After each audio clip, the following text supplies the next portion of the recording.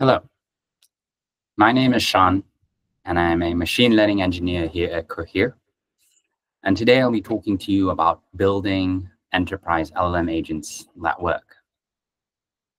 So a quick overview is that we'll have an introduction, we'll discuss some of the frameworks and approaches that we're really excited about, and we'll also address some of the critical components around evaluation and failure mitigation for LLM agents.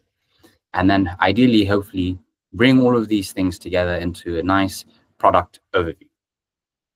So, agents continue to be the most exciting application of generative AI today, with growing demand across a host of sectors, including customer support assistants, personal assistants, RAG agents, as well as financial analyst agents. However, any developer who's spent time building LLM agents knows that doing so in a scalable, safe, and seamless way is actually a very difficult and challenging task. You might ask, why is that so? Well, turns out there's a panacea of frameworks, tools, models, approaches, evaluation criteria to choose from and to effectively put together into one end-to-end pipeline. So we really hope in this talk we can go through the critical decision-making process in setting up enterprise agents, really touching on the insights and key learnings we've had in building these agents, from addressing the frameworks we love to discussing single versus multi-agent strategies, as well as addressing some of the critical components that are less discussed around evaluating LLM agents. So let's start with frameworks. Now, over the past few years, there have been an increasing number of frameworks that have come into the market, from components such as AutoGen, CrewAI, as well as LangChain. Now, they all have their own benefits and disadvantages depending on a given use case.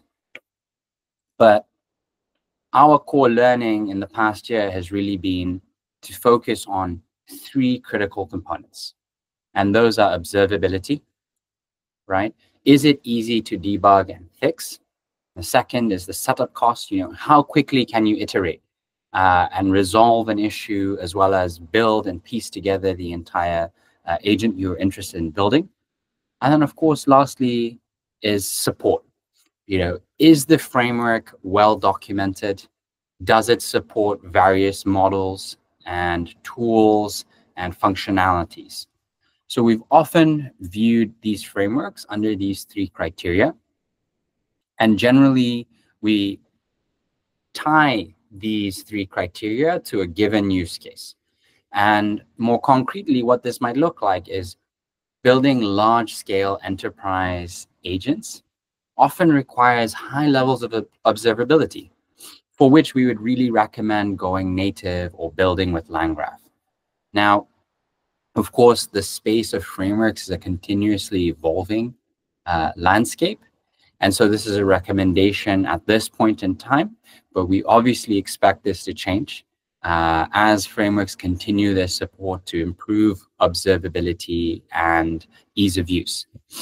And, in the same vein, what we would recommend for quick tests and proof of concepts is frameworks like CrewAI and AutoGen.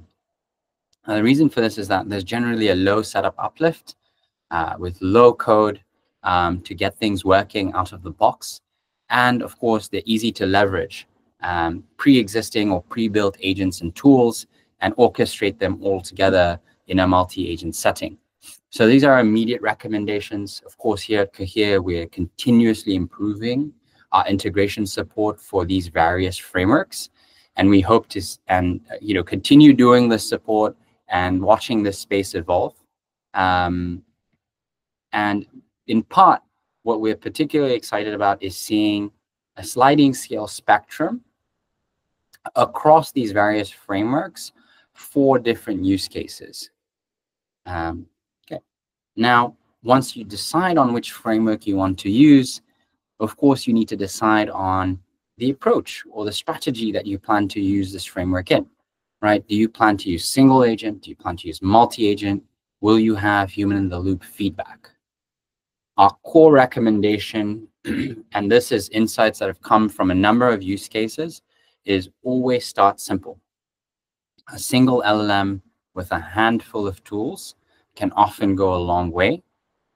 But more importantly, being very diligent about the tool specifications really helps uplift performance.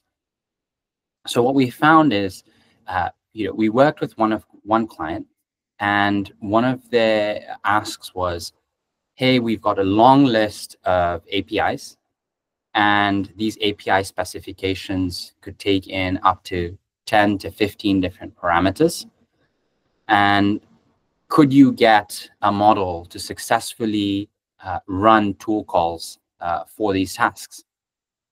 And what we've really found is, to achieve the performance gains that they were trying to achieve, we needed to really simplify the entire approach. We needed clear descriptions with very sharp examples on how to call the tool, as well as providing and simplifying the input types. So converting complex nested dictionaries into list, stir, or float types. Now, in addition to these learnings, we've also found that providing a clear instruction list, which is short, pithy, and to the point, goes a much longer way than providing a long set of instructions that can actually provide confusion to the model and induce potential hallucinations. Furthermore, we found that long streams of chat history, in other words, back and forth conversations between the user and chatbot that go over 20 turns, for example, can induce certain hallucinations. And this is true across a whole host of models and frameworks. To handle that particular problem, we really recommend caching, essentially caching that history and retrieving it whenever it is particularly relevant to a new user query. Can actually help your LLM agent achieve better performance through time. And we'll get to what we mean by performance in some later slides. Now, indeed, there are frameworks such as Autogen that support multi-agent style orchestration. And so, in multi-agent, obviously in the multi-agent setting, it's a collection of simple agents tied together, and they have a routing model that decides which sub-agent to go to and retrieve information from. And there's been a growing interest in the industry to build multi-agents that are very robust and versatile. Of course, this requires a good routing model, good reasoning model, and of course, sub-agents that are well constrained. And so what we've learned for the router is that it should really contain a list of tools with clear descriptions. That always holds.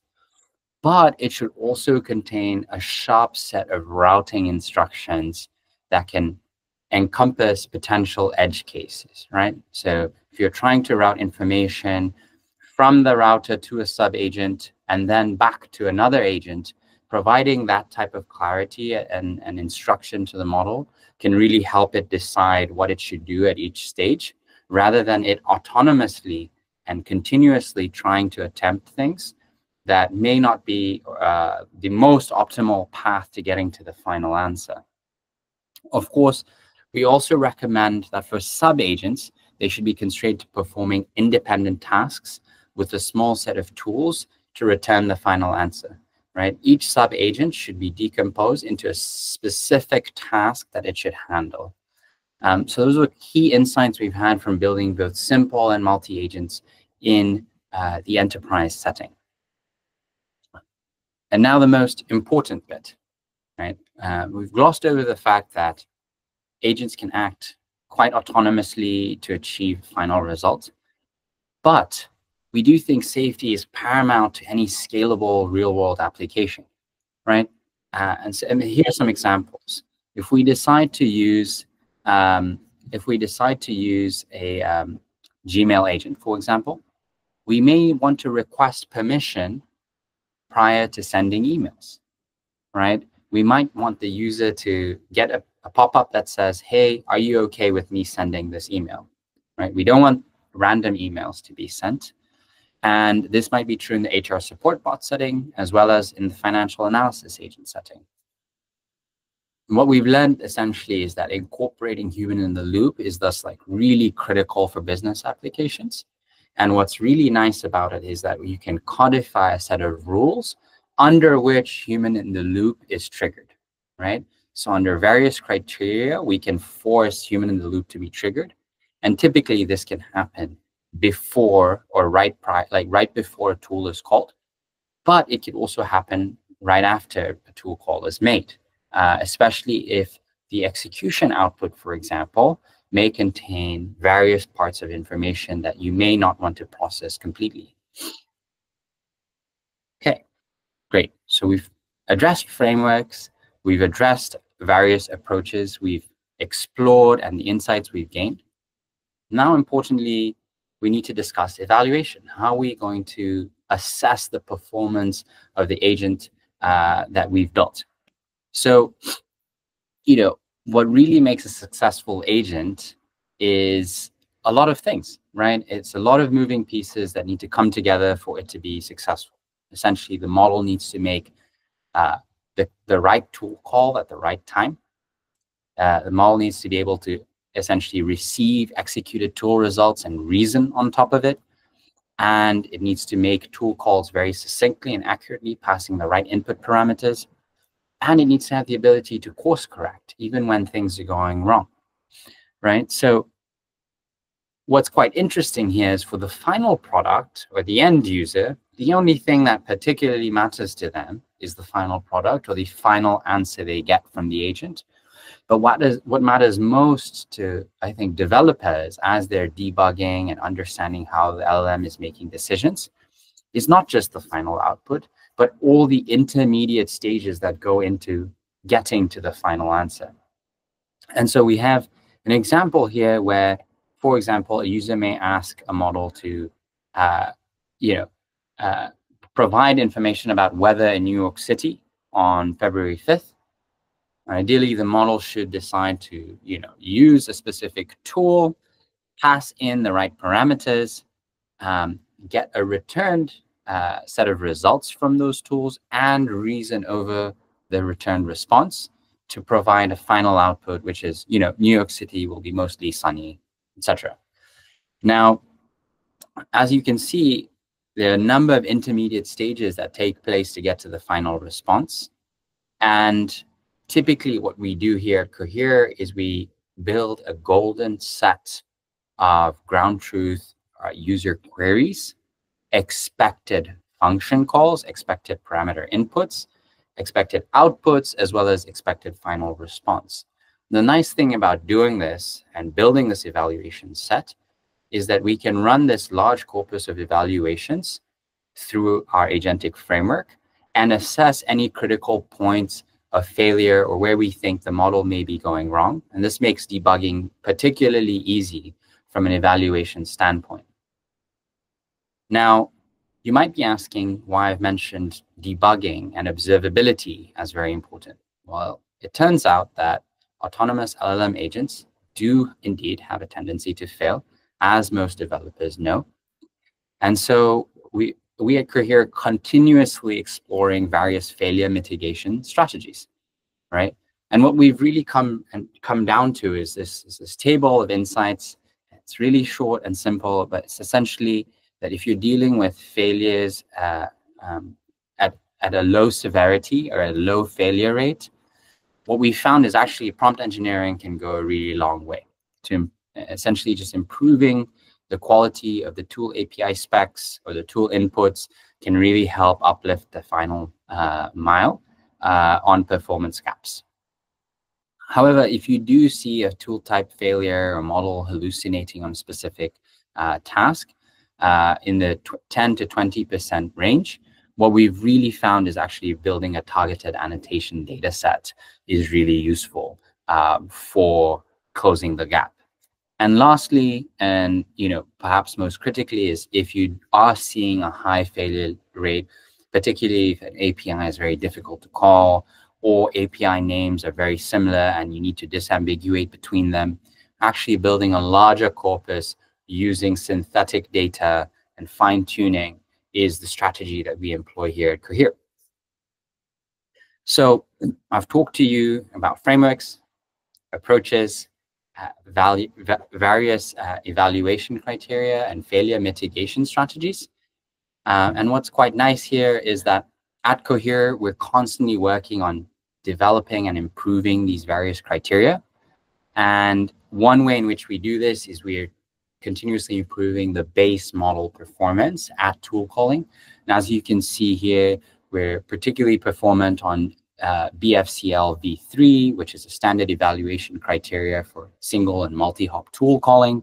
And it's a really highly performant 7B model, as there is a continued interest for really lightweight tool calling models.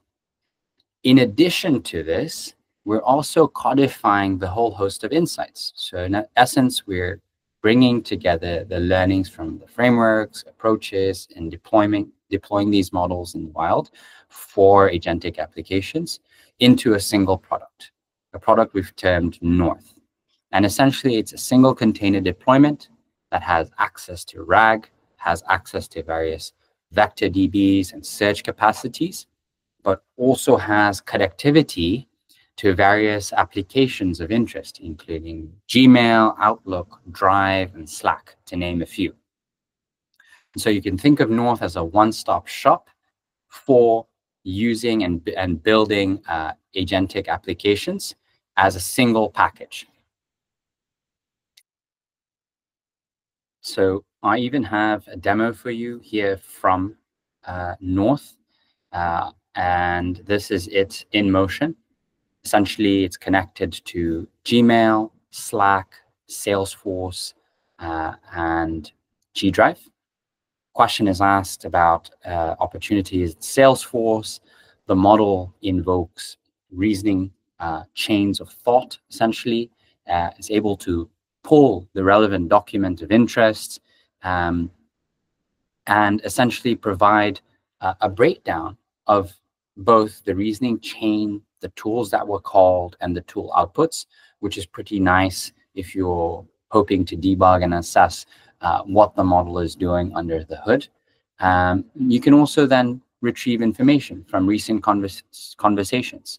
Essentially, this would pull, again, both from Salesforce calls using a SQL-like style query, and you can also update specific tool calling capacities. For example, you could ask the model to correct which tool call was used, and ideally what the model does is it updates its reasoning, and the package decides to then eventually use Gmail and return the relevant information. So I hope this is an insightful talk, and hopefully you've taken away some learnings about deploying enterprise LLM agents that we found particularly useful and have packaged into North. Thank you.